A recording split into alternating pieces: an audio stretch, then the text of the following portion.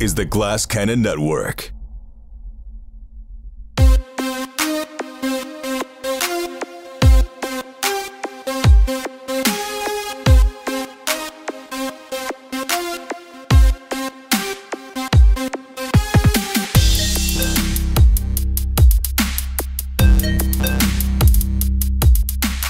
Good evening, everybody, and welcome back to Get in the Trunk.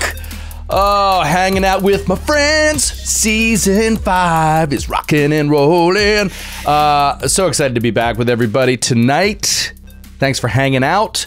There are, I hang out with mostly intelligent people. This crew here is a well-read group. I would think you guys are a fan of book reading, right? No. Books? Oh, not you anymore, Skid. I know that's right. Skid can no longer read. Lost the power to read. He gave up the habit. It happens. Yep. It is a habit. You gotta stick with it. It's the only book I can read now. This is it. Basketball. 95, 96 86? basketball. 95, 96 basketball almanac. The only year that that's mattered. 1 year, that book? Yeah. Holy shit. You want me to That's read the size of Dune. I can read you Tony Kukoc's entry. Kukoc was considered one of the greatest players ever in Europe. Starring for Benetton. Oh, wait. No, I lost it again. I can't read now. Oh, you had it for a second there. I was hopefully you could bring it back. It comes and goes. What are your guys' thoughts, those of you that do like to read books and have kept up with it? Do you enjoy a Kindle? Absolutely not. No. Books are Three big trophies. no's. Books are Sydney? trophies. Books are I trophies. tried. I had like an early Kindle. I think before it had the backlit screen. Oh, They were like hard to read. they were rough. Did you have one of those Kindles that had like the whole keypad at the bottom of it? There was like a Maybe. It whole was a while bunch of ago. like tiny little keys. But I didn't really like it. I think I got it like end of high school before college because I thought I won't lug around so many books. I'll just like take my Kindle because I was moving to New York City. But I just didn't like it. I don't know. I say no. I didn't do it for me. I have friends who love the Kindle and they're like, it frees me from the shackles of bookshelves and whatever. Mhm. But I like my bookshelves too. I like having books. I think Troy's right for once. Are you still Thank you. friends with them? Yes.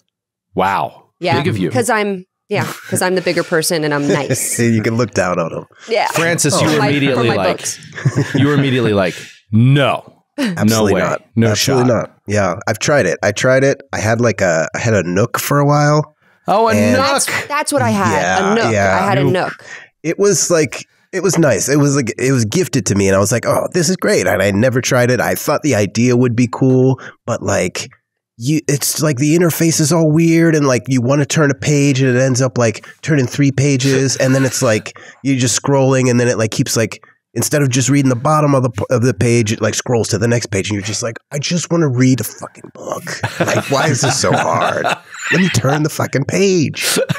That was it. I couldn't. Also, it's hard to bring in the bathroom. Wow. It's hard to bring to the bathroom? Yeah, the Nooks. Like, you can't, I don't know. I feel Yeah, like they weigh like 80 pounds. It's hard to like lug it in there. they're just, I mean, bathroom reading. Come on. I'm not the only one that does bathroom reading, am I?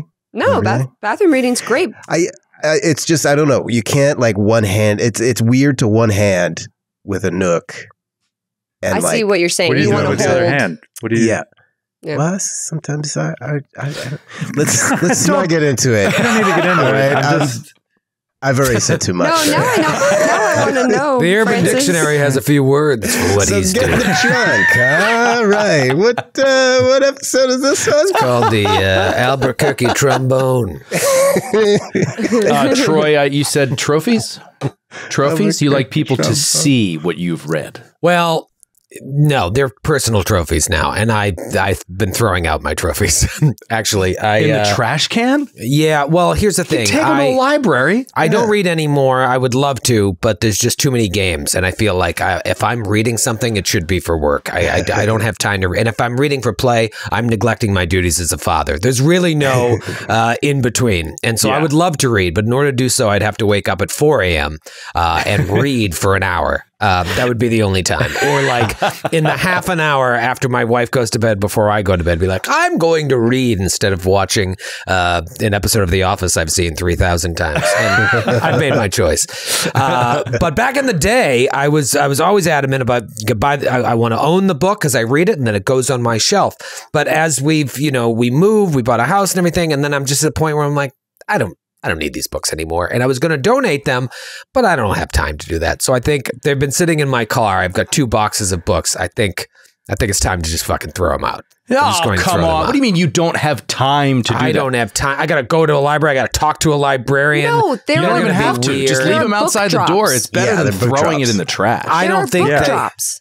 No, you dump them you've got to make an appointment. Like a drug addict outside of an emergency room. There are a bunch of fucking plays and books on acting and screenwriting that have all changed. Like they're garbage. Nobody wants them. We work in New York City. Bring them next time you drive into the city. Leave them on the sidewalk and write free on the cardboard box. Well, I might get a ticket for that. Write you can't just leave on it. What? Right? What? Free parentheses bed bugs. Bed bugs. Free bed bugs. Yeah. I should check the inside covers. There could be notes in there. Cash. I haven't done that yet. After that, maybe then box on the side of the street, like right outside the office. You want me to leave a box of Tom Robbins books and Samuel French plays with my part highlighted. People really gonna want that. Do they still have a store? Samuel French? There's like the New York Theater Bookshop or something, but I don't know if Sam French has a. Did they ever have a store? Or was it always the New York Theater Bookshop? The theater will be dead in 5 years. Doesn't matter. I haven't been in there in a long time. I don't even know if it's still there. Our children will never see a play.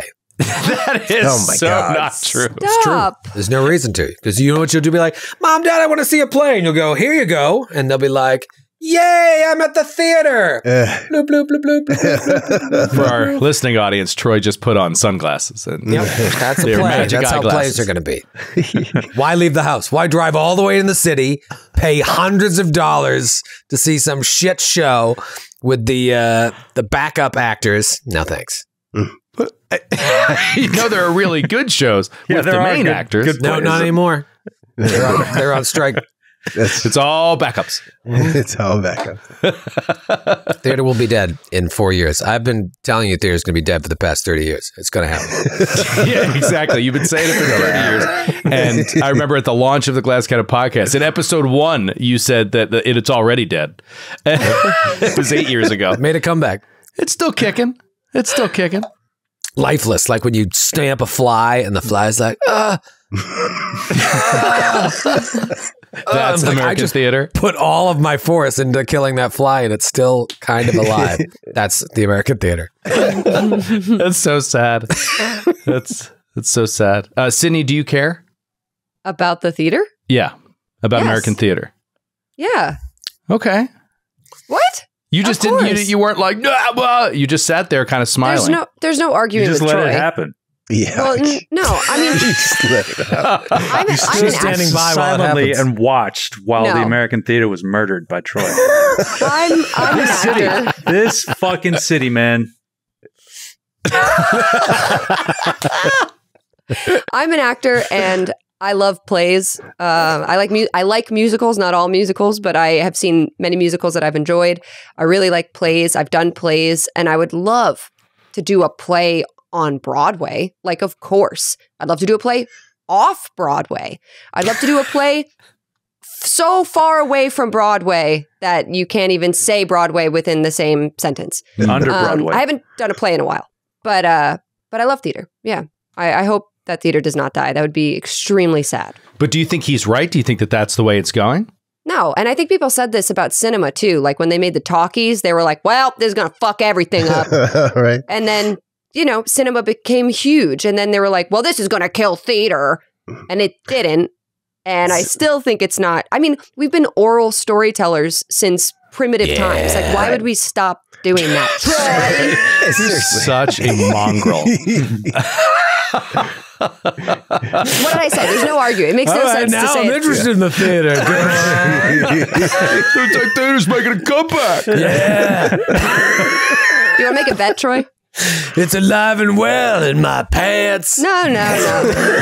Let's put money on this. You guys should make a bet. Will there be a play on Broadway in a Broadway theater in a decade from now? Yes. No. You say no? No. The world's going to end. Aliens are coming. Bet on that. Yeah, and that's when Broadway's going to thrive. Aliens are here. I saw this thing on TikTok that says they were already here. And they love the theater. They love the theater. They love it. I will say, for my part, I never want to see a bad play again. Yeah. I don't ever want, because like seeing a bad play is so much worse than seeing a bad movie, because if you have to want to leave, like you have to leave in front of the people who are actually doing it. Yeah. It's really hard. It's just uncomfortable. It's really uncomfortable. If it's a movie, they're not actually there. Like I saw a stand-up show last night. Do any of you watch current SNL? Oh, No. God, no. Some clips sometimes. There's a woman on it now, Sarah Sherman. She's Sarah Squirm, or so she does like the. Oh, she's funny. yeah. I know. She's got like weird. a mullet, short like haircut. her. She makes fun of Colin, whatever, on the Daily Update or whatever it's called, Jost.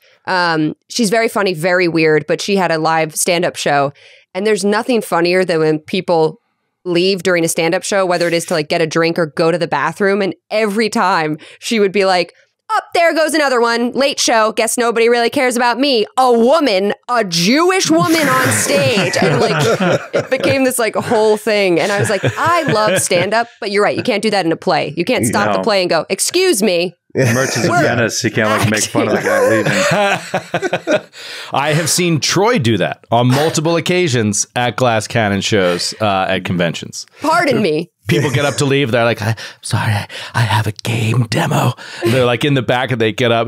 As soon as they said, Troy's like, "He doesn't like the show, I guess." Everybody look at him. Look at this piece of shit. Maybe that would save Throw your dice at him.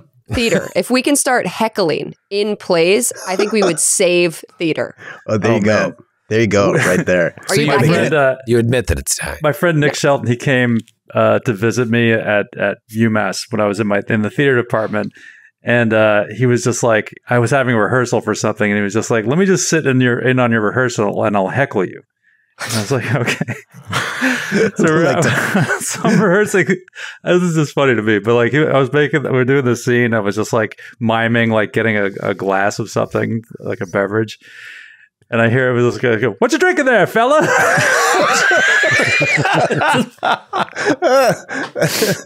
It's like somebody commenting on everything you do. It was like, well, I don't know what I'm drinking.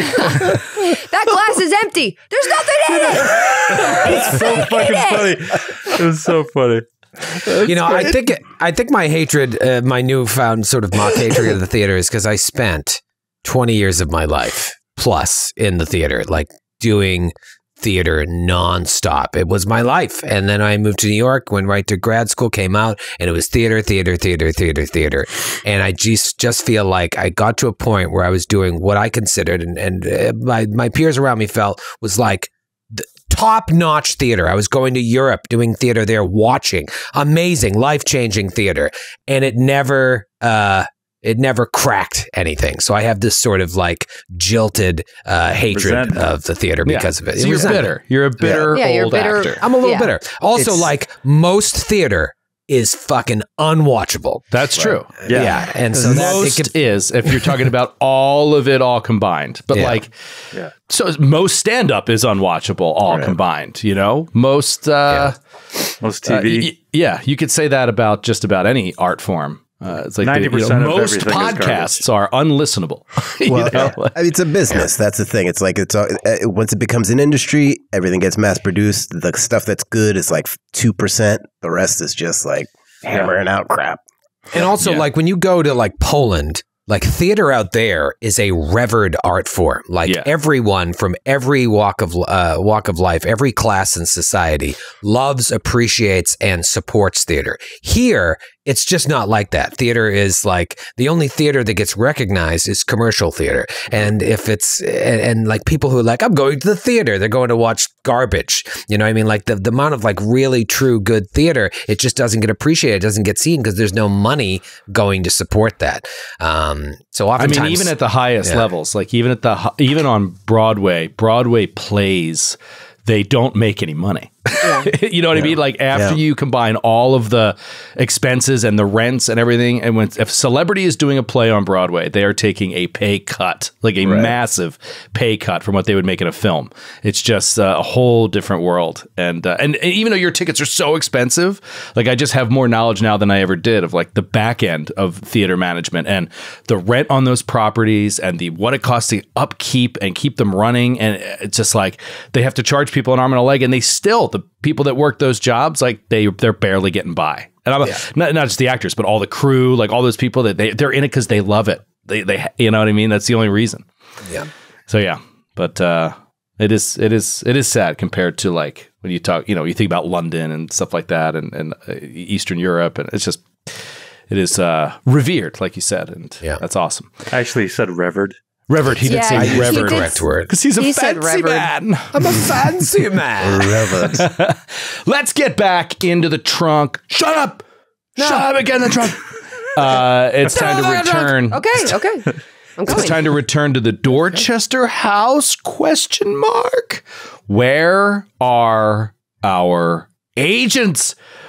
As they pursued a lead of missing agents inside a psychiatric facility in Boston, they have had the tables completely turned, and they have become patients in the hospital themselves. It is how to say this appropriately. It really is a mind beep, and there's just no way around it. You guys are in it fully, and I think that you're doing an amazing job as characters of approaching this like a problem to be solved. For Neil, he is a rat in a maze, and he's looking for the cheese. He's not going to freak out. Bobby is trying to keep it under control so that he doesn't appear to be crazy, right? And Roger is telling Vicky, we got to play the game. This is a Delta Green operation. Let's not forget it. We are still on an operation. We're going to find out what's going on here, and we're going to solve the problem. But we got to play the game in order to do it. Vicky is getting in the zone, and she's out there trying to find clues, trying to find answers. In so doing, she comes across a very, very old patient who Deborah Carver referred to as Sunshine, a woman in her 90s. Vicky spoke to her, and the woman can't really communicate, whether she is mute or senile. We don't really know. But Vicky started rattling off names to her. Isadora Bondi. I don't remember who else. I don't know if you said J.C. Lynch or if you said... I said Lundeen. Yeah, that's right. Henry Lundeen. Like you said some of these names. Old guy names from like back then. Old guy names. Old guy names. A bunch of old guy names. Like Ebenezer. You just keep saying old guy names. It's not getting you anywhere. She's old. They're old. I assumed she knew them. You know this. Right. So what if she was someone who was once a contemporary in real time, in the real world of Isadora Bondi, right? Yeah. She rattles off these names, but the only name that seems to elicit any sort of response is Michael Whitwer, the missing DEA agent who apparently came to this facility and then went missing. She decides maybe I can, if she's mute, perhaps she could write something down for me or something. So I will take her to the art room in the Dorchester house where we can get access to paints and crowns and that kind of stuff in order to transmit maybe some information. While doing so, she walks her past Roger Comstone. Roger, meanwhile, is in a conversation with Mr. Wilde, a man whose face appears to have suffered severe burns. He's deformed and is the only one so far who seems to believe that Roger is newly into this hospital, and that he is mentions to Roger that that Roger has come under the notice of the king. That is why he is here, and he tells Roger that he would love to, if he wants to get into his little book, he might be able to help him. A little book, he says, that he doesn't write in. He merely goes to sleep and things are written in it when he wakes up, and those things tend to happen generally. So very, very strange happenings all around. But as Vicky wheels up This older woman known as Sunshine, Roger recognizes her as Dr. Lyra Westover. Has to be the same person. And let's pick up right there. I could do a few more things, but I'm not going to. So let's just pick up right there. And yeah, we'll start with you, Troy. What do you do? She's about to walk, you wheel her away toward the art room. He says, sorry, Mr. Wilde. We'll have to do a little Q&A later. I have to see an old friend. No problem. I'm not going anywhere. Yeah, I bet.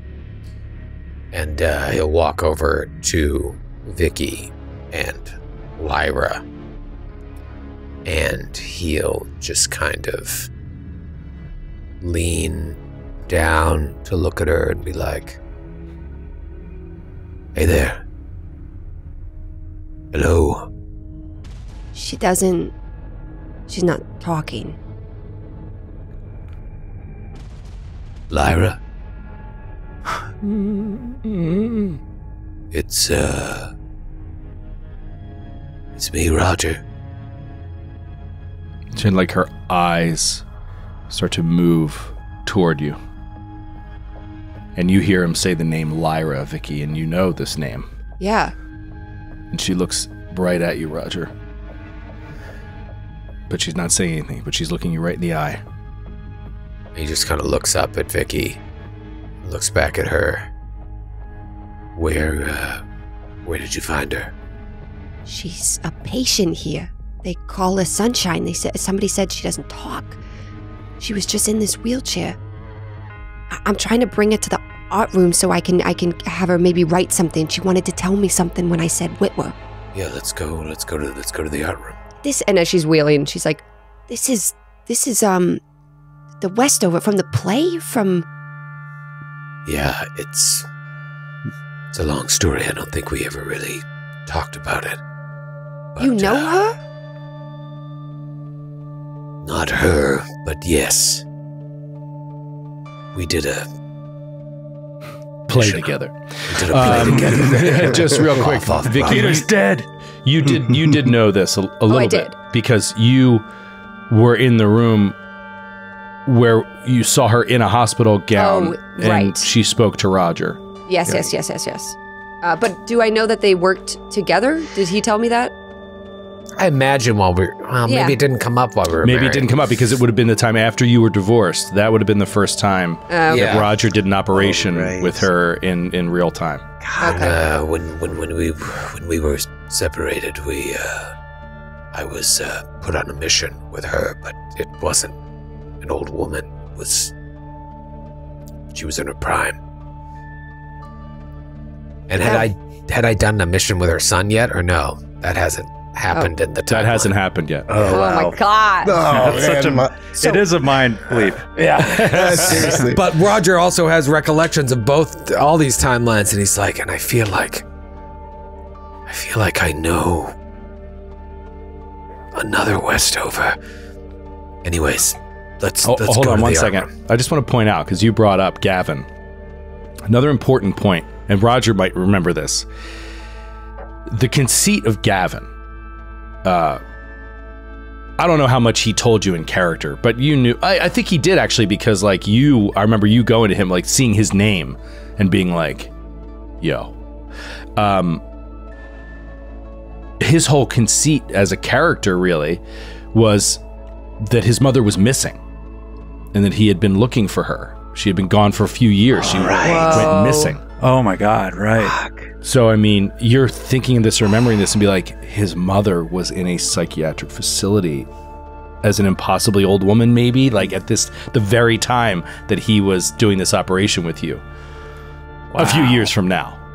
Wow. What? Oh, God.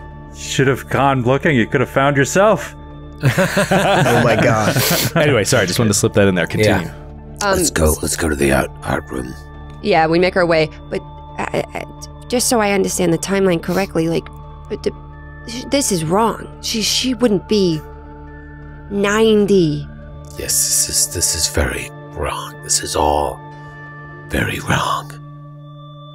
Something must have happened. She could be stuck here. She could be like Whitwell. She could be like...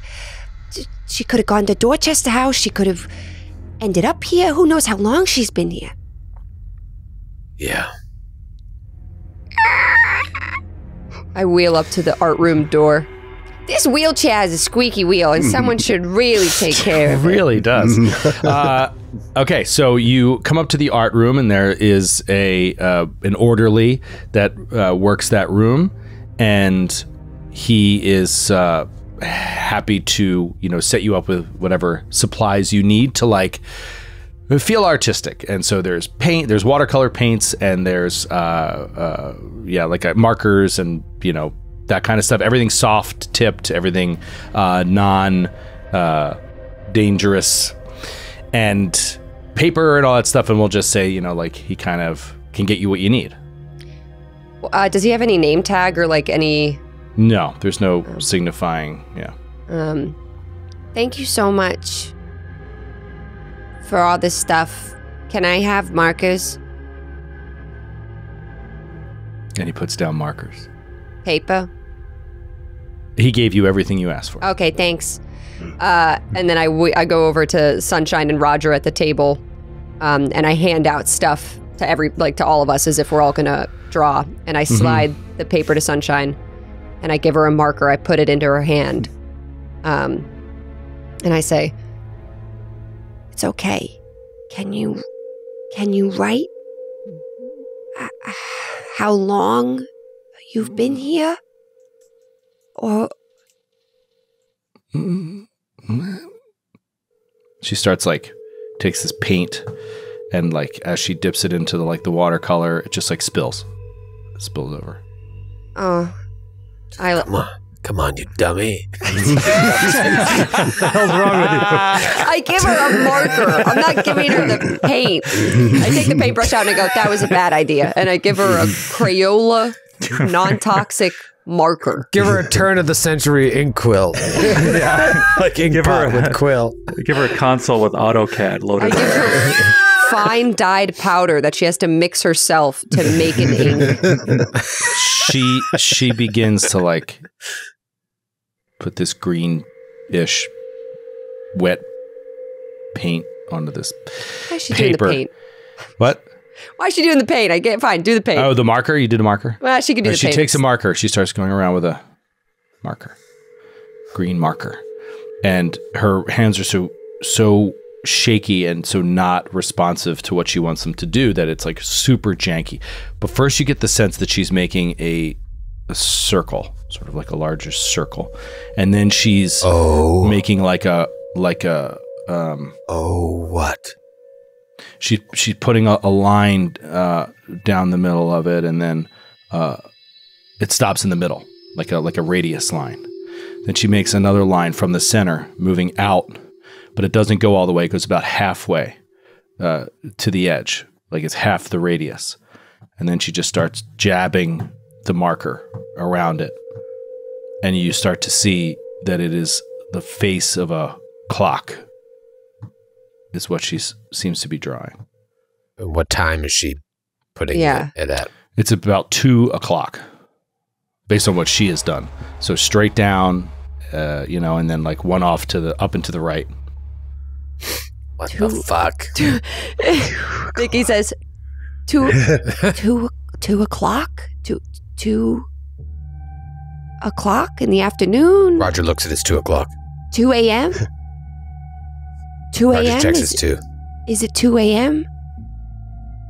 No response. It's just...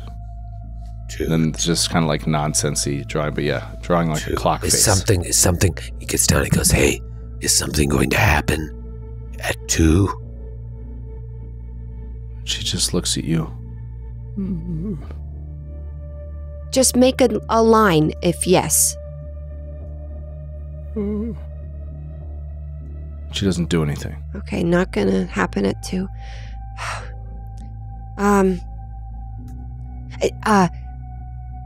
Do you know how to get out of the night floors of here? Make a line if yes. She takes this paper and like pushes it aside, like a little like frustrated. And then she just grabs like another paper and she, looking around, she starts drawing a straight line down. And then a line across 90 degrees. And then a line up. And then a line across at 90 degrees to make a rectangle, a big rectangle. And then she draws this bar kind of across the middle of it, like this thick bar in the middle. And then... Lengthwise? Lengthwise, yep. And then sort of marks 2 markings halfway up on the left and halfway down on the left. And you start to see a janky Pictionary picture of a door with like a bar, like a push bar door. And you immediately start thinking of like the roof access door in the McAllister building, like the you know, it looks like an aluminum door is kind of like what it looks like is being drawn. Did you come here through a different building? Nothing. Maybe she's telling us a door appears at 2, and that's a door we could use to get out. Is that the door we use to get out? Lyra. And she's just like hammering the door with the marker, and it starts making marks in the door like over and over again. Is that good door? Door good? Why, she's not deaf, Roger. Slaps her with all his might. The wheelchair tumbles. That's hilarious. Beating up senior citizens. Nothing like a little elder abuse. Come on. Oh, we're having a good time. Vicky says, Michael Whitwer. You looked at me when I said Michael Whitwer.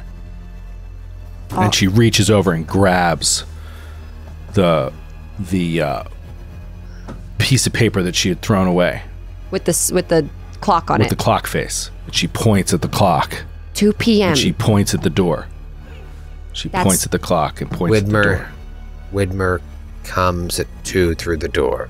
She scrapes out the line, like she crosses out through the line that she drew to the 2. And she just draws another line to the 4. And then she crosses it out and she draws another line to the 6. Every 2 hours. And then she crosses it out and she draws another line to the 10. Oh, she skipped 4 hours.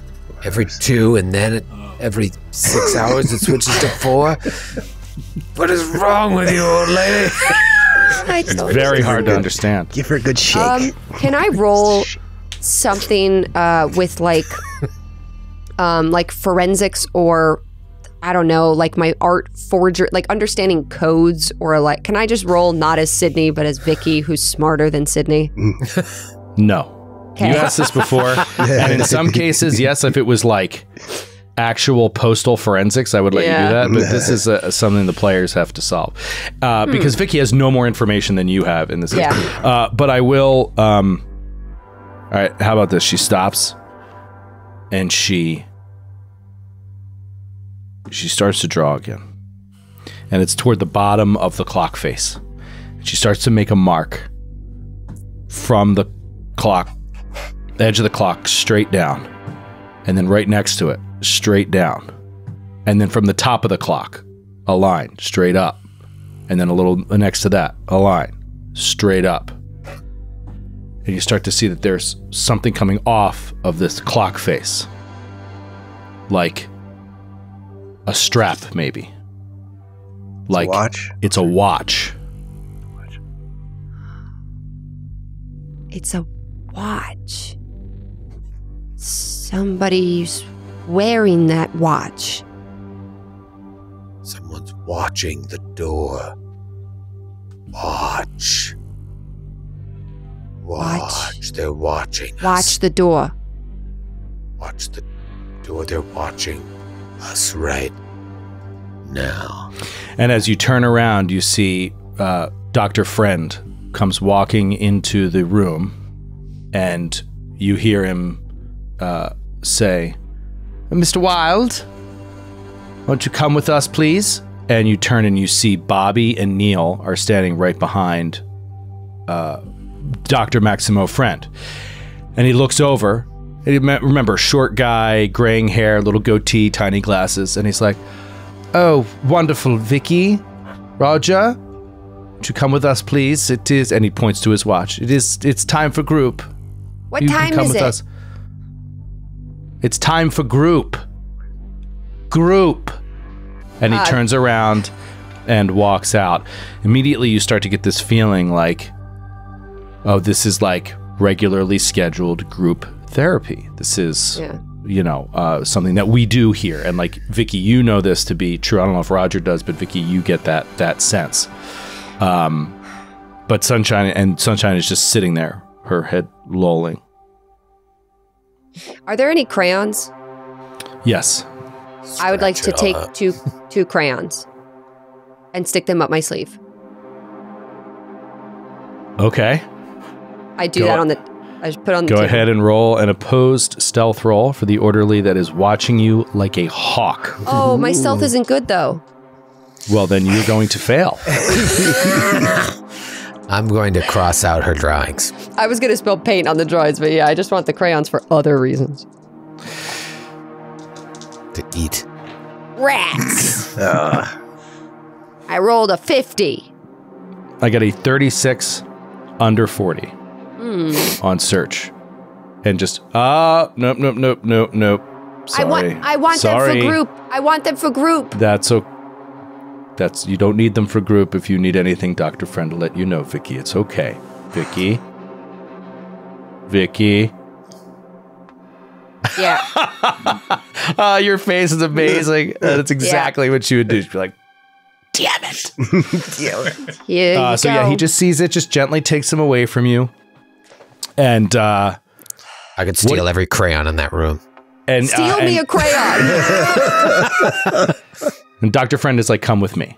What do you do? What are you doing? I take Sunshine with me. You see Mr. Wilde gets up, puts out his cigarette, and is following. Wait, I'm sorry. What did I take Sunshine with me, but I follow. No, Sunshine won't be attending group. Thank you. Can you just leave her here so that Henry can return her to her room? Henry. Yes, Henry. Yes.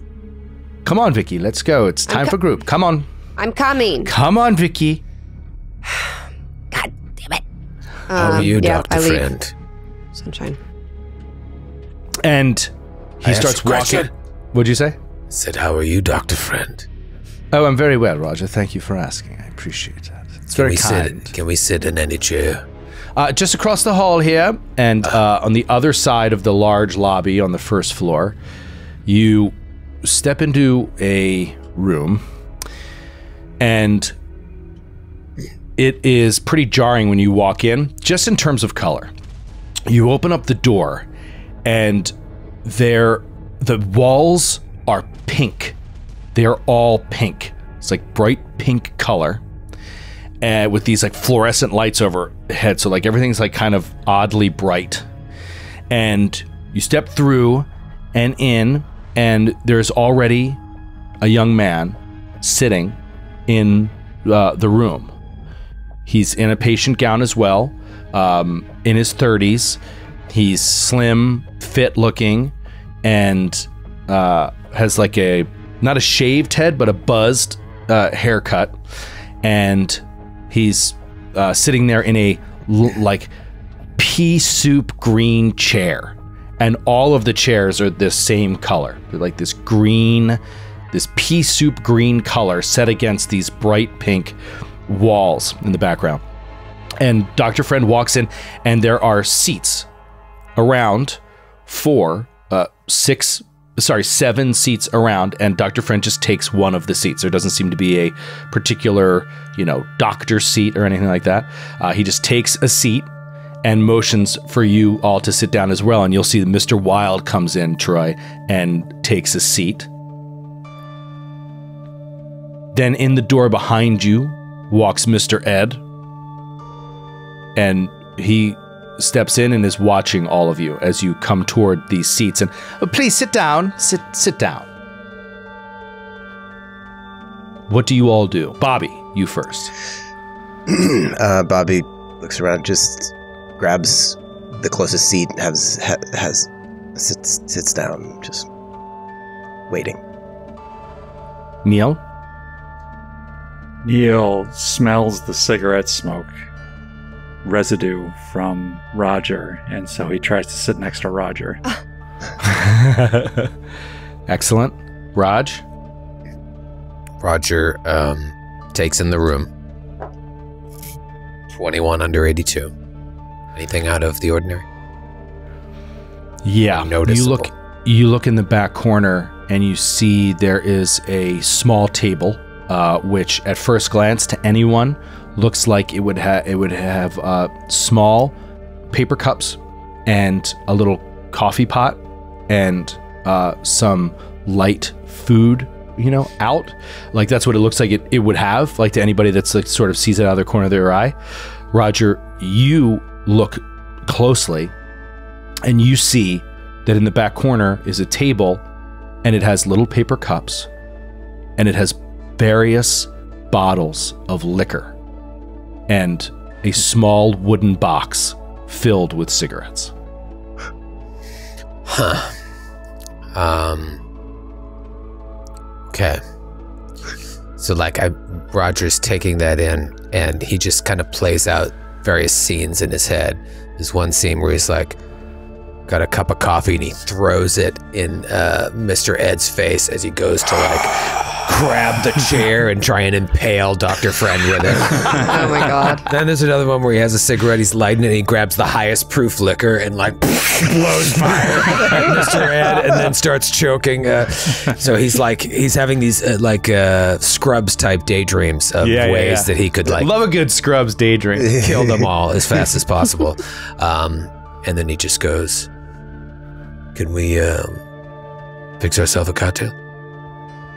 Absolutely. Help yourselves. But please, sit quickly. We'd like to get underway here. Chop, chop. Ed, close us in here, please. And then Ed closes the door sort of abnormally hard. And then skunk pulls this deadbolt lock shut, locking you in. You're not locked in here with us. Yeah. Yeah. That's what I was going to say is Neil definitely goes and gets a cigarette and a cocktail or just some scotch or whatever, and takes a seat. And all of the bottles are they look like they're from a bar in the 50s or something. They're all these old school bottle labels. Well, it's funny because I was going to say, when he lights the cigarette, it's like when Rorschach gets his mask back. And Watchmen, it's all I need. Yeah. Well, Mr. Ed needs to light your cigarette. So Ed'll come over, light your cigarette. Okay, please, let's sit down. Sit down. Vicky. Are you sitting down? Yes. And she walks over and she wants to sit very close to him. To whom? To Dr. Friend. Dr. Friend. Okay, who's sitting next to the unknown fellow? I think Bobby took that seat. All right, Bobby, go ahead and give me an awareness roll. Or a search, whatever's better. Let's see here. What do I got better? A search. Search is 44. I'll go with search. My alertness. Well, yeah, I'm going search. 66 over 44. That is a critical fail. Oh, no. Bobby slips out of the chair as he goes to lay down and falls on the floor in front of everybody. Dude. Ed comes running over. Bobby, are you okay? Yeah, I just lost my footing there for a second. I think it's the meds just wearing off. So I'm okay. Oh, the meds. Yes, the meds. We'll have to get to that soon, won't we? Okay, let's start today's meeting off speaking about the most recent events. Obviously, there was a bit of a hubbub with Mr. Ed and Roger, and let's clear the air here. Does anyone have anything that they'd like to say about the horsing around that happened earlier? And Neil casts a glance at Mr. Ed. He says, a horse is a horse, of course, of course. But no one can talk to a horse, of course. That is, of course, unless the horse is the famous Mr. Ed. And Ed is just standing there. No reaction. He's just almost like looking straight ahead, almost like a prison guard or something. Very good, Neil. Very clever. Is that all? Okay, I don't want to press anyone, so let's start with some openers, okay? Tim, how have you been feeling lately? And the young man with the buzzed hair is like, good. Yeah, I'm good. Would you like to expand on that, Tim? Do you have anything that's happened recently? Are you settling in okay? Yeah, I am. I think that there's, I mean, it's a lot, you know? It's a lot. There's a lot of responsibilities, a lot of, you know, when you have these events and these people, and I mean, time, the way it all connects, it's hard to manage, you know? It is hard to manage, and I can get a little bit frustrated sometimes trying to put everything together, you know, figure out how it all fits together and you know, what my job is to make sure that everything is where it's supposed to be, when it's supposed to be. It's just a lot. It's a burden, and but I know it's mine to bear. That's right, Tim. It is yours to bear, and we're all very lucky to have you here working on our behalf. But, well, let me ask you, Bobby. Bobby, do you enjoy the activities that you decide to do? If you decide to do something, do you generally like it? Sure, yeah. Do it. I like it, sure. You never had a problem with that? Liking activities of your own choosing? No, that's what normal people do, right? They do things they like. And as you're responding to him, Bobby, your skin begins to crawl, your blood starts to run cold, and you start to feel like your heart is stopping and then racing kind of all at the same time, and the vision at the corner of your eye starts to like crawl in, and rather than getting like total darkness, you're seeing these pink walls are sort of vanishing away, and in their place you start to see the like marble columns of some giant royal court. And as your vision, you like blink, and as your vision coalesces into the center, you see that Dr. Friend, who's looking you right in the eye, very like interested in your answer, is not sitting on a lime green chair in a pink room, but is sitting in a golden chair next to an enormous throne in a room that is filled with the like tall windows and glamorous insides of like a medieval castle. What's wrong, Bobby? Is something wrong? Activities of your own choosing, Bobby. Do you like them?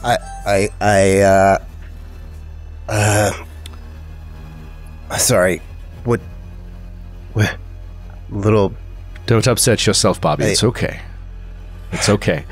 Let's move on. Let's move on. Vicky, we've mentioned this before, but I'd like to touch on it again. You've spoken here before of the failures of your past. Do you still get bogged down by them? Are you still worried in the present about things that have happened before, things out of your control? What failures? And you start to feel the same sort of thing. The image that you're seeing is changing. You feel like you're not in this. The same thing that Bobby is seeing. Like, you saw Bobby get flustered and you're like, what's wrong with Bobby? And all of a sudden, like, you start to see you're not in a pink room. You are in some sort of castle. And you look up and you see these giant banners hanging to either side of the throne. And this large sigil is emblazoned on the black banners. And you recognize the yellow sign. Give me a goddamn Saturday roll! This might be the one. Roll hard. 50. Under You will never fail 62. a sanity roll. I have gonna save us also all. rolled 50 something. I'm going to change die just because it's boring for me. Like, I have every single roll. It's too easy. Well, I always say, you know, ever since playing Call of Cthulhu, and I run more Delta Green than I play, but it is the only roll I wish to fail every time is the sanity check. I think it's the only game where I want to fail a roll, and it's always consistent. I never enjoy passing it. Now, it would probably be different if I had some long-term campaign and a character I loved and all that kind of stuff, but I just haven't been in that position quite yet. The throne. Who is on the throne? Is someone on the throne? No, it is an empty throne. But yeah, you see the red carpet and everything, and the throne is empty, and he is sitting on a small golden chair next to the throne. Dr. Friend is. Yes. Vicky just like closes her eyes and just like hits herself in the head. Just like hits herself. Vicky, and Ed immediately comes up to you and grabs your hand, your wrist, and is just holding it. He's not hurting you. He's just restraining you from hurting yourself. Vicky, ease down. It's, as we said, your past failures, they are in the past. There's nothing that you can do about it now. It is best to move forward, right? Always forward. I consider all my failures to be strengthening to my current position and mindset. And I'm not gonna be told. I'm fine. Let go of my arm. And he looks at Dr. Friend. Dr. Friend looks at Ed and just slowly nods, and then he releases your arm. I don't understand these fake decisions we get to make and the fake freedoms we get to have. I'm sorry, I don't know what you mean. I want more permission. I want more access. And I want more permissions to do activities. Of course you can have that, Vicky, as soon as you behave. I am You must behaving. You must act appropriately, in a calm demeanor. You must not get into fights with Ed. You know these are setbacks.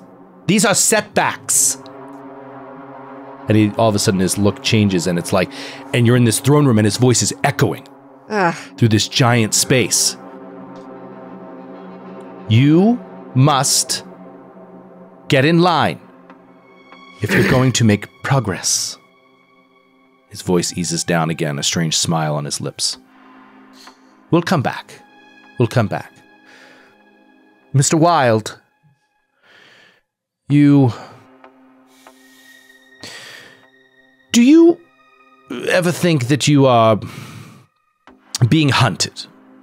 That you are the target of someone who's out to get you. Only Roger has talked to Mr. Wilde, has a little bit of a vibe on him. Mr. Wilde just... No. People that come to me generally are... They need help, and I offer it to them where I can. You know. And why do you do that? Because I want to, I want to be judged. I want to get to the king and be judged. I don't want to linger here forever, do I? No, of course you don't. None of us do. And how is it you're going to get to the king? Oh, reputation is everything. What people think of you, how people see you, perceive you. I will change that for others where I can, and perhaps if I do enough, it will grant me the audience I seek. Perhaps. That is interesting. You have helped me in the past, and I appreciate it, of course. You've been very, very helpful. But we all seek the king, don't we? We all seek an audience with the one who can properly judge us. Neil. And as he turns to you, Neil, he begins to ask, have you received an invitation? And when he says the words, have you received an invitation, you see the same scene that everyone else sees. It is replaced by a grand court, a man on a golden seat next to a throne, his voice echoing through this large chamber. Except when he says, have you received an invitation, he is speaking in a completely different language. A language that sort of sounds vaguely European, and immediately you understand it. You understand the words that he's saying. You understand him saying, have you received an invitation? And you immediately recognize the language as Tartesian, a language which you had learned about through a book in Michelle Van Fitz's apartment. You think all of a sudden you can like speak this language. He asks you, have you received an invitation? I talk back to him, respond in Tartesian. I can. You can. It's like, Dr. Friend, is it? Yes. It's funny. I used to have a lot of Dr. Friends. Not so much anymore, though. Zing. Zingo! It's funny you should ask. I have received invitations in the past. It was to a party of sorts, I think. It's all Mr. Wilde's head snaps to you. You received an invitation. Oh, yes. To the party. Oh, yes. He looks back at Dr. Friend. Dr. Friend looks at Mr. Wilde. And you did not attend? I was unavoidably detained. Unavoidably? To whom did you receive this invitation from? The invitation to the party. His demeanor as this haughty doctor has changed. He's like asking you desperately, and his voice is still speaking Tartesian. It was inside an automaton made in the shape of a little girl, as I recall. A cherub. And he goes to his book, and he starts like writing furiously. Looks back up at you. Very interesting, Neil. Thank you. Roger. By the way, Neil and Bobby, can you guys both... Or I'm sorry, Neil, can you give me a sanity roll? On Roger's... the Tartesian and all that. And the we have Royal no Court. idea what Neil just said. Like we you all heard it. You all heard it in normal English. In English. Oh, okay. Oh, okay. Only Neil heard him speak this other language, and he was responding in another language. Jesus, Neil. Roger must. Yeah, go ahead, Skid. I failed again, and I passed my breaking point last time, and we never did. Oh, that's right. We didn't address that. So make a mark that you passed the breaking point, and that you need a disorder. It will not manifest now. And then reset your breaking point. So whatever, subtract your POW from your current sanity, and that'll get your new breaking point. Okay. Roger. I was just going to say, Roger has seen now. I imagine I've noticed that Vicky and Bobby are reacting disfavorably to him. Roger, why are you narrating at me?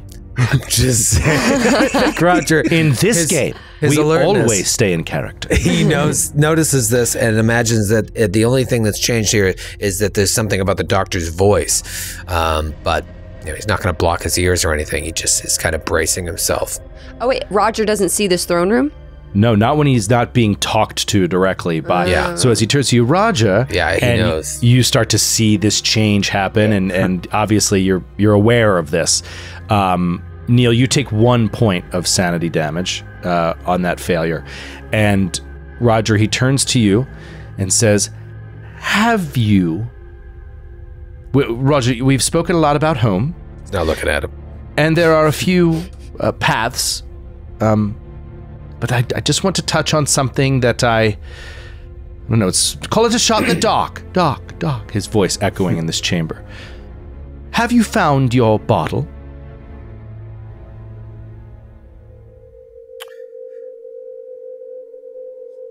I thought that you were here to help us.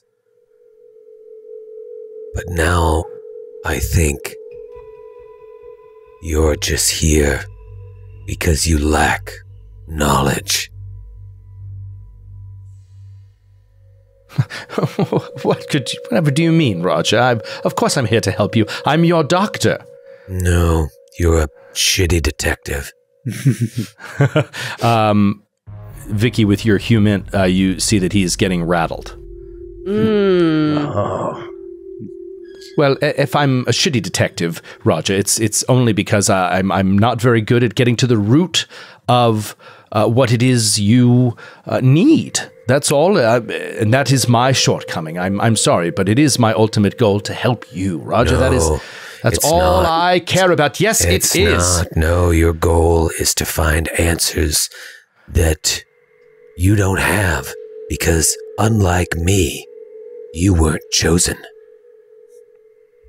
Vicky laughs. Vicky laughs out loud. There's this ice cold vibe in the room, broken by Vicky's laughter. It must feel terrible to be on the outside looking in. I've seen my bottle. You have?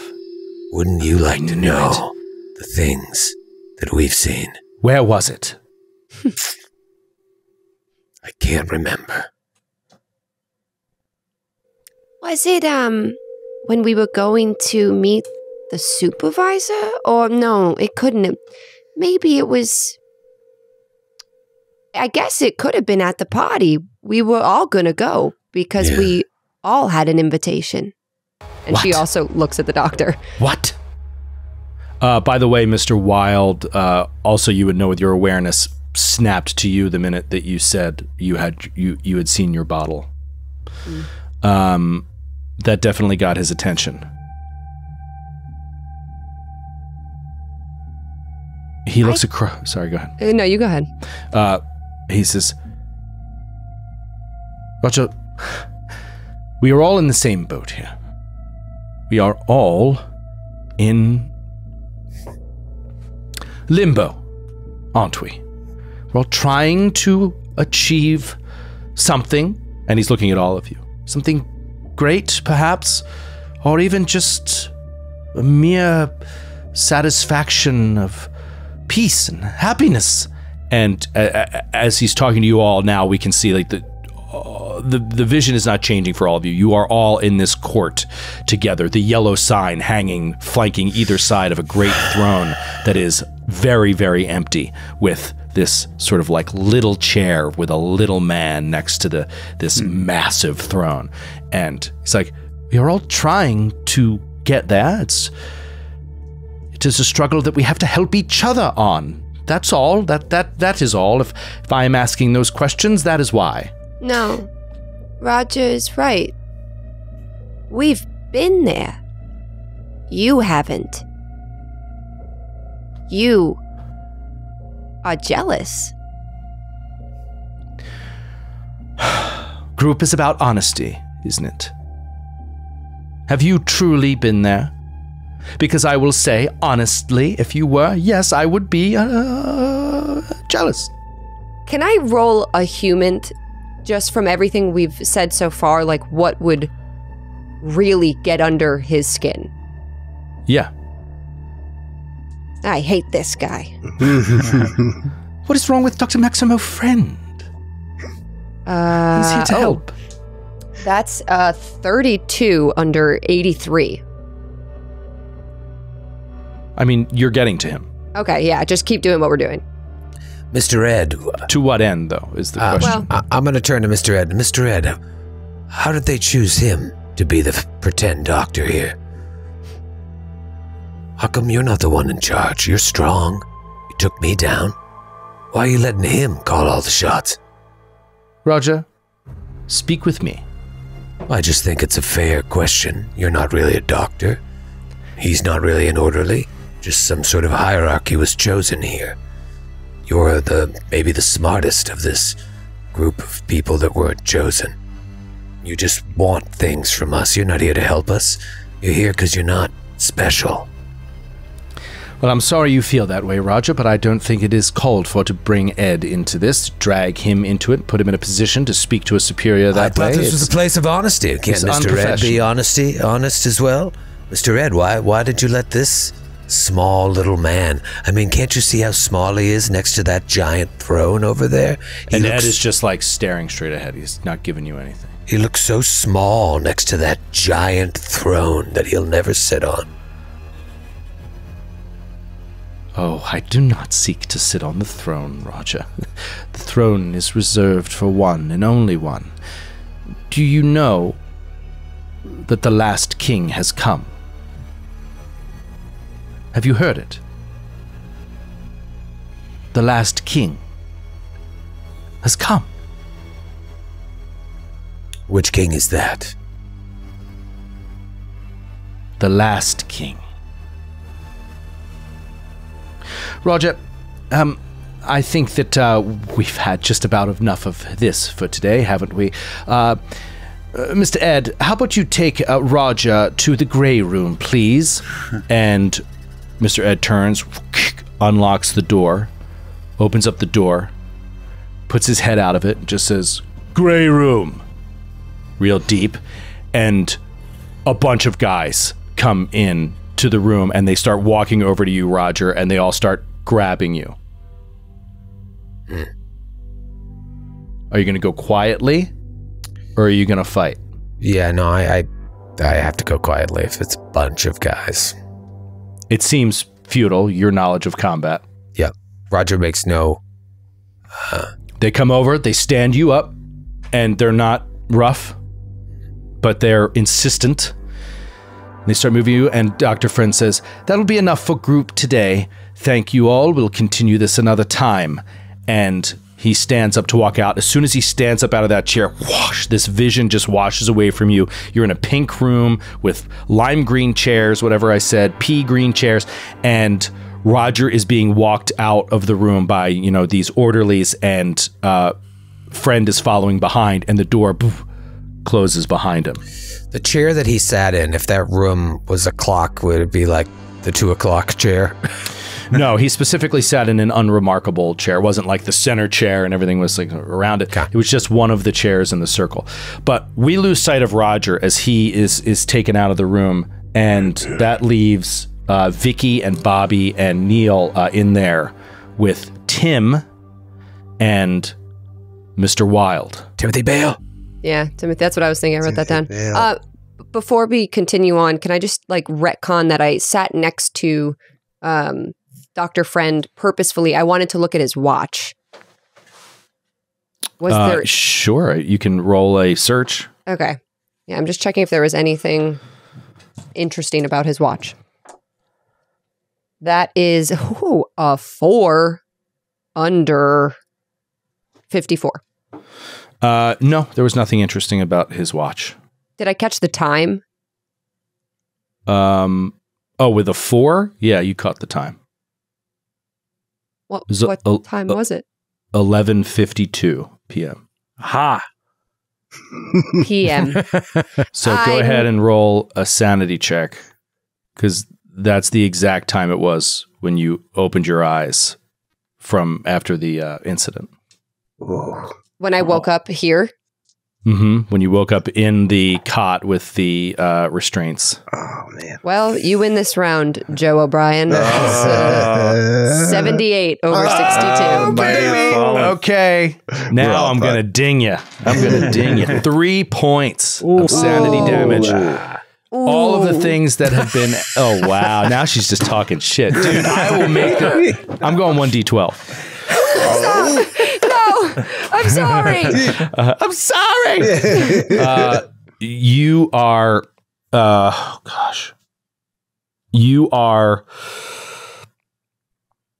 Of all the things that are going on here, this just added a layer that was just a bit too far. So you tell me how this, manifests, but seeing that during that meet, or maybe just as before he got up, you saw that the time had not changed since you've been here, that literally no time is passing, is very, very strange. And and you lose sanity. Is Ed still in the room? No, Ed has walked out with Roger. Left in the room is Mr. Wild, Tim, Neil, Bobby, and Vicky. And actually, on that, while Troy's away, let's take a break and we'll come right back.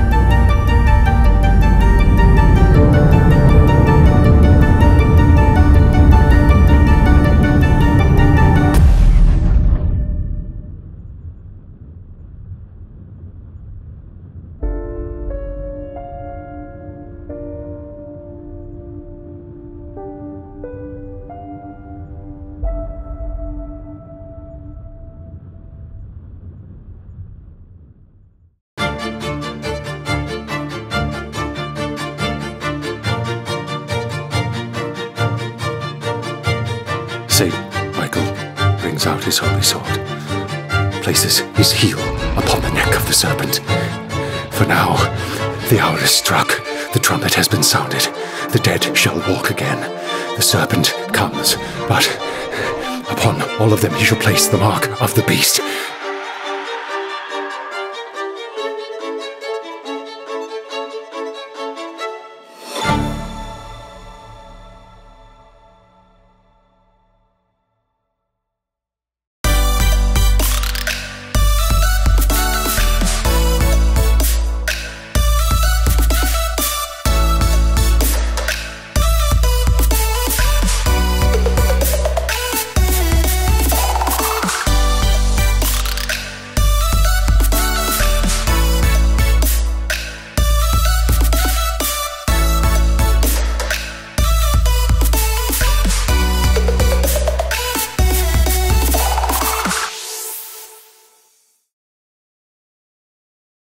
We waited for 25 minutes for Troy. Troy, what the hell were you doing? I had a lot of liquid.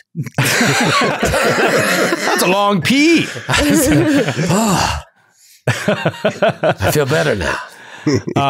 Let's go back into the breakout room, the group therapy room with Vicky, Bobby, Neil, Mr. Wild, and Tim. What are you guys doing? Vicky takes a chair with one hand and just slams it into the wall because she's so mad. And the time thing, and like felt completely taken advantage of by the doctor, and that's like talked down to just burst of anger. The love of your life was just dragged out of the room. The love of my life. She just like slams the chair against the wall and then sits down on the floor. Mr. Wild walks over. I knew it. I knew he lied to me. You're with him, aren't you?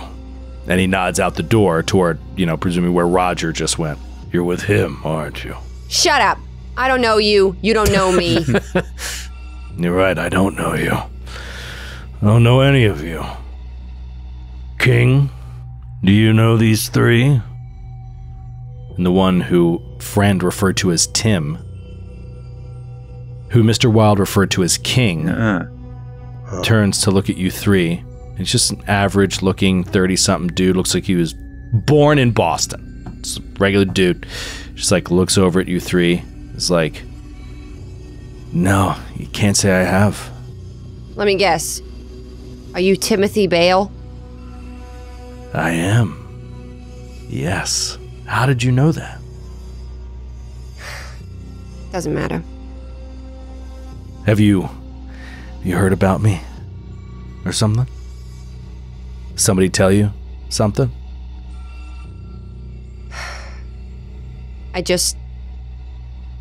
We know your name. My name is Vicky. Hi, Vicky. Probably should have opened with that, but Dr. Friend is not very good at what he does. And you are? And he points to Bobby.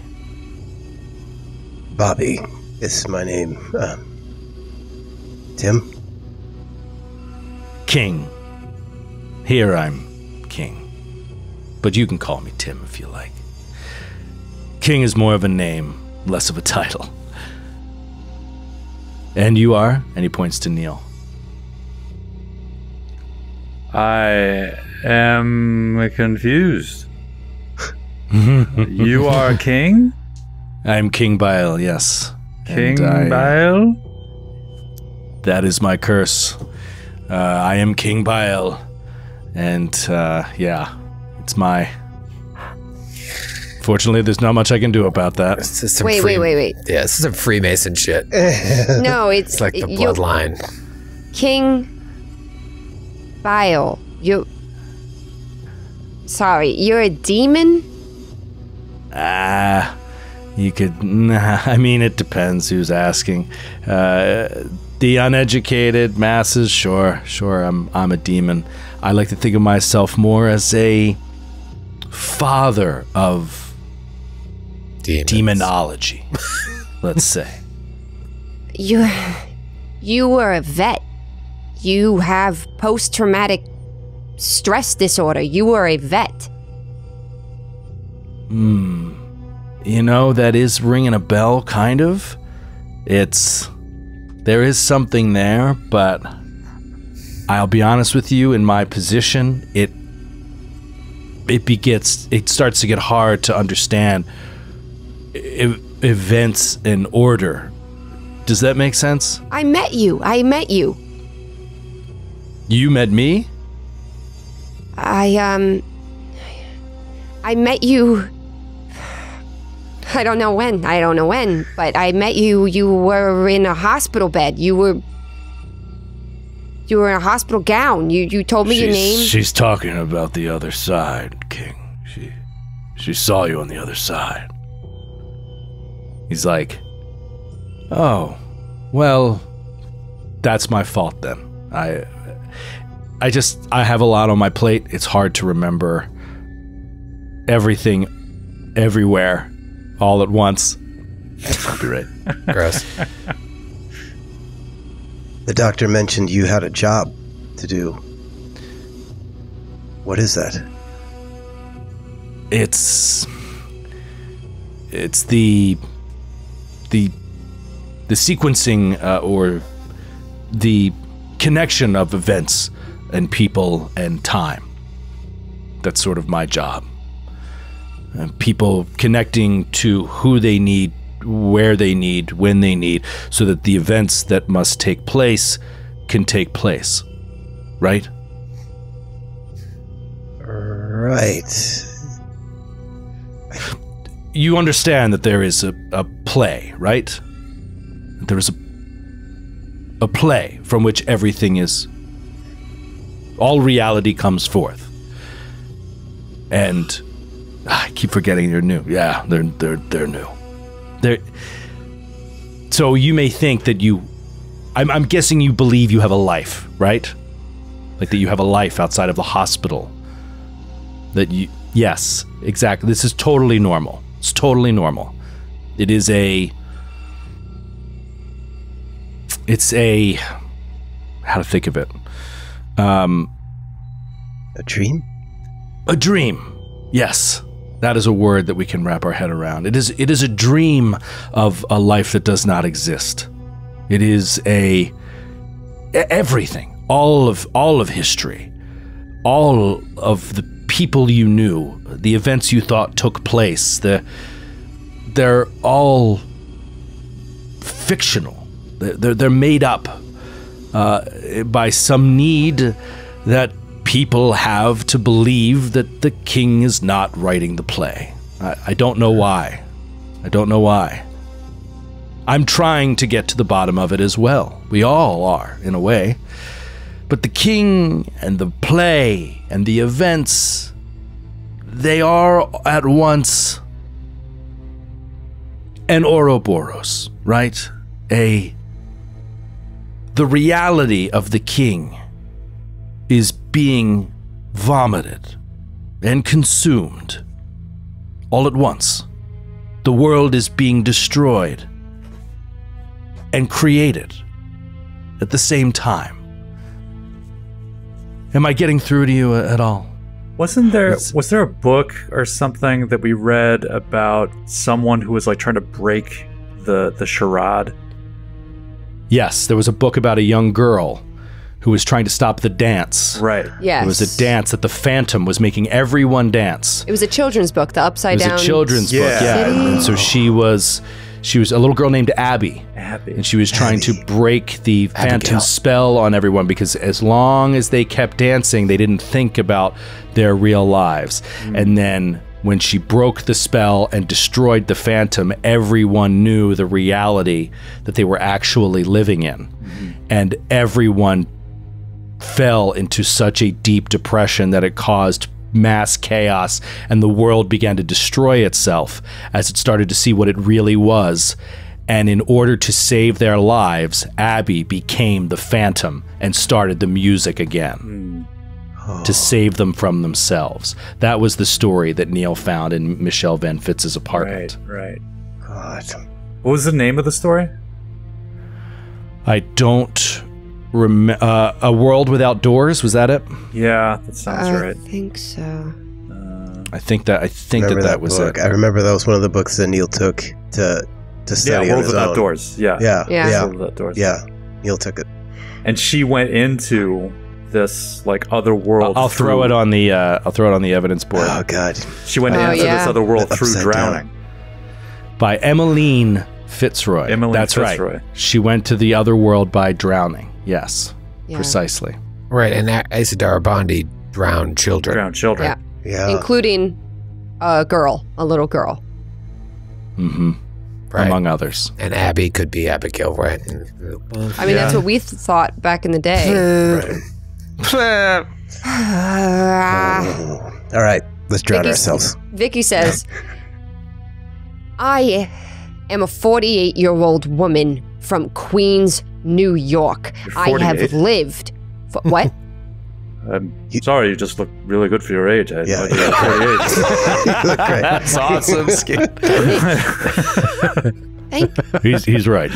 I'm shocked. I'm shocked. Amazing. Never have guessed. Thank you. 48. I'm not. Stop complimenting me. I always wore sunscreen. It was ingrained in me from my mother. Smart. I have lived for 48 years and it wasn't in this fucking hospital. You think I would lose that part of myself just by being here like you? Because you've lost a part of yourself. The Timothy Bale that I met did not call himself King Baal, some demon, some king of hell. You are a person. This is another place that we go to, but you come back from this place. I don't want to be here. I don't want to find the king or whatever.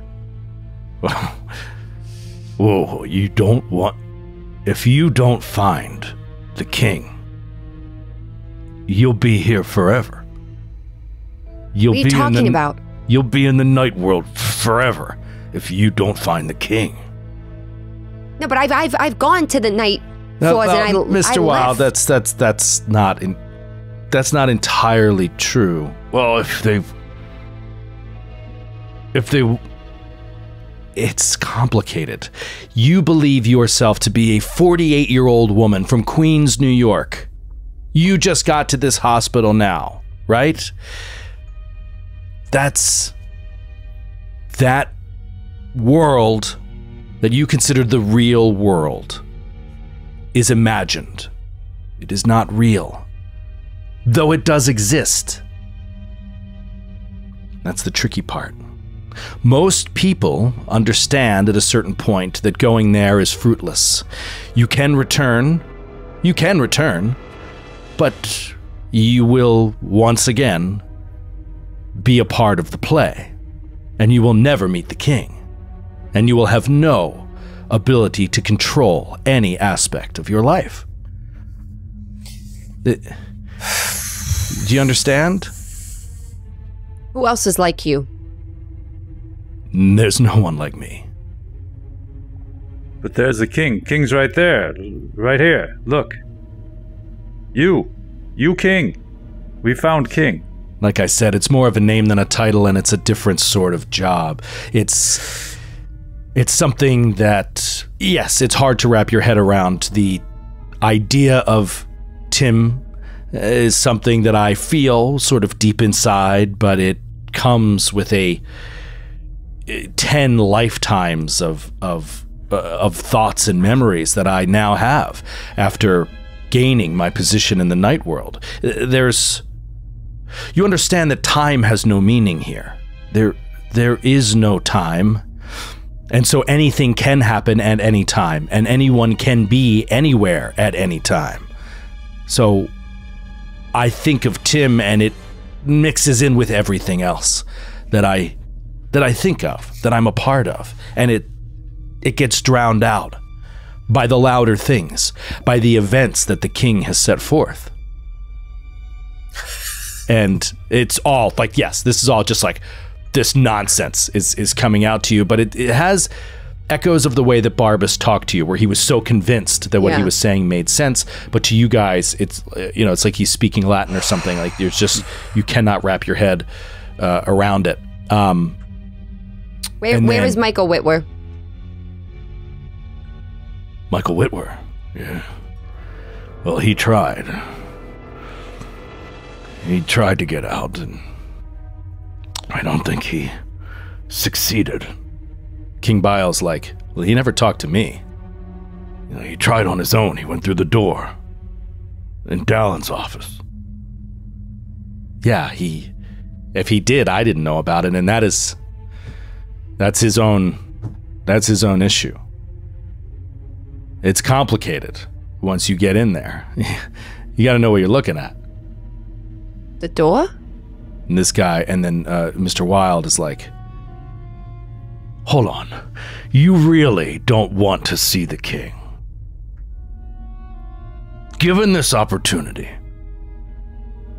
to be that close to him, to understand the play, essentially to grasp eternal life, you don't want to do it. You would rather break free of his hold. you don't want to be in this web? Really? She looks at Murnau and Makeshift. Bobby gets triggered by the word control when Timothy Bale says that to break out is to control your own life, and he seizes on that. He thinks to his father. He thinks about how much control his father had over his life, and he still wants to beat him. He still holds on to that need to kind of break free and best his father. So he looks at him and he says, "Control. I do want control. I want to meet the king." Bobby. Well, I'm sure we could arrange that. If you are chosen, then John could perhaps take you there if you really wish to go. Bobby nods. Who's John? Go. Bobby, stop talking. Who's go. John? Bobby. Murnau. John Paleout, he's a patient here, and he's told me that I is refused. I tried, and he said that I am refused. But if you had an invitation, if you really could have gone to the party, then perhaps he would take you there, if you wish to go. And you would never have to come back to this place, or any place ever again. It's like the party. And he's like wide-eyed looking at you, Bobby, like, yeah, this guy gets it. This guy gets it. What about you? He points to Neil. Do you want out or do you want in? Me no think king here. Maybe me king. Me have crown. What? What crown? Me get crown and mail. Me have crown at home. Oh my He's god. thinking he thinks he's speaking Tartesian. That's Me have great. crown at home? Me have crown. No, me given we're crown. not. Me we're wear not crown. getting crown, kids. We Me have wear crown at crown. home. We're not getting. Me king. Want meet king? King here. Yeah, King thinks there. he King thinks you. he King me. is the king. I think. Me king. Okay. You may need some more time to think about it. And do you want out? To Vicky. She spits on the ground. Do you want out? Is that a yes? I want to go back to my son and to my life. Yes, but do you understand that if you go, you must break free of the king's hold? Otherwise, whatever life you're living, it will always be in control of the king. There is only one way to break control from the king. You cannot accept a willing invitation. You must go there without his knowledge. You have to go to Carcosa to end it. But you cannot go from here. You have to go from your world. So, if you truly want to break away from the king, first you must get out of this hospital. And then you have to find your way to Carcosa. If you wish to meet the king, stay here, and we'll find a way to get you there. Bobby. And he smiles. Yes. So do you want to go back? Yes, I think I have made that extremely clear. I can help. but you'll have to follow me. I want to bring them all with me. It's not just me. All who? Roger. These two and... Okay. Well, you can speak with them, and if you guys really want to go, I can show you the way. It's not easy, but it can be done. When? How soon?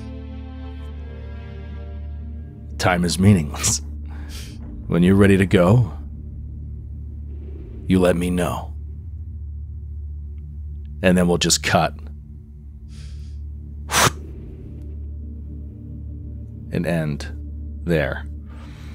And then open up on a gray room. Oh, shit. Plain gray walls. And click, these double doors open. And in walk 3 orderlies leading Roger. He's just walking along, allowing them to take him, not fighting back.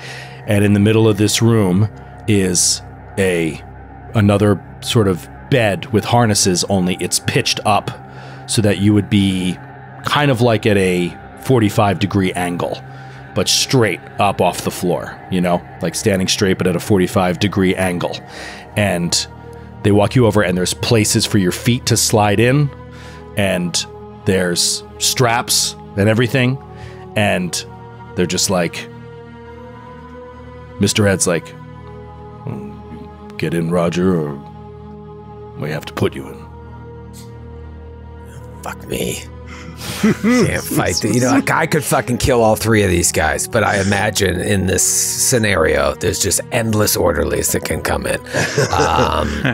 But I know I could kill these guys, and Roger feels confident he could kill the 3 of them, but he knows, I imagine I walked by other people, it's going to be too much. So Roger's like, yeah, I guess I ran my mouth in there a little bit, and he's like slowly getting into the thing, taking his time. Can I ask you a question, guys? Do you like it here? Because I'm thinking about taking off. And there's no reason that you have to stay here. Is that a fact? There's a guy down at your feet, and he starts putting a strap over your left foot, tightening it. Oh, you're going to get out of here, are you? Well, we'll see. I have to talk to the king. But, you know, this doctor, he's not your boss. Another strap goes over. And as this strap goes over and the guy stands up, we see standing up in the doorway is Dr. Friend. And he's just standing behind, looking at you. He's dead set to turn them all against me, are you, Roger? Well, I'm just letting them know they have a choice. It's kind of sad that you have to do this. Am I that much of a threat to you? And then the next strap goes in, and then the next strap. Roger, don't consider it a punishment, of course. And well, what would you call it? This doesn't seem like something friends would do. Your name sucks. You're no friend. Your name sucks. Roger, there is no need for hostility. It is not a punishment. It is, call it research. Another strap goes down. And then a strap across the chest. And then a strap across the gut. And then a strap across the upper thighs. You know, everything is sort of getting strapped down so that you can't move. And then this strap comes over your forehead and pulls your head tight to the board. Friend steps into the room, and then stepping in behind him, flanking him, are 2 nurses, 2 women that you hadn't seen before. And one of them is holding a tray.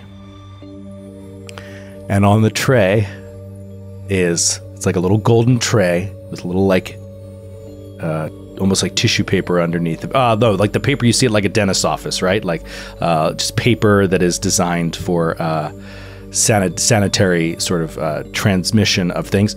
She's holding this little tray with a little paper thing underneath it, and sitting on top of it is an enormous syringe with like a plunger that's like this deep around and a needle that's like this long.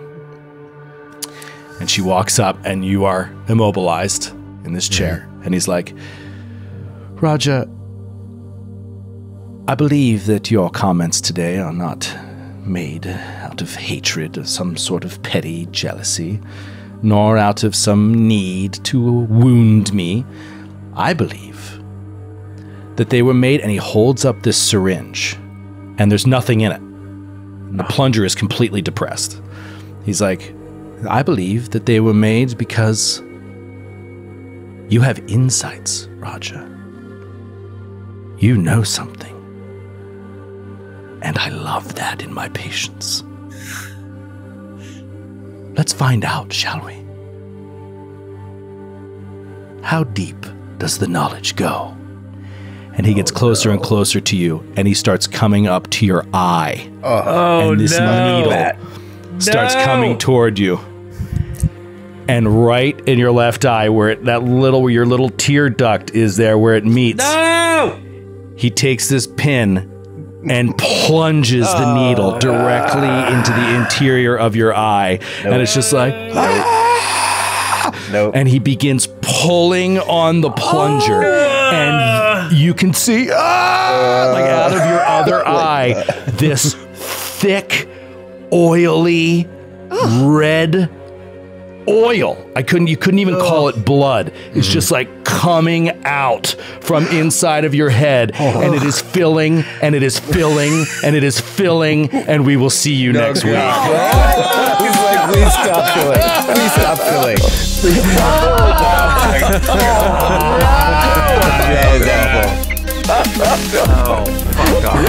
Let's take a shower. Right off. Need a soaking shower right now. Command, quit. Undo. Control Z. Control Z. Oh, great job. You guys are amazing. Good night, everybody. We'll see you next week. What is that came out of his eye? We'll see you next time. Good night.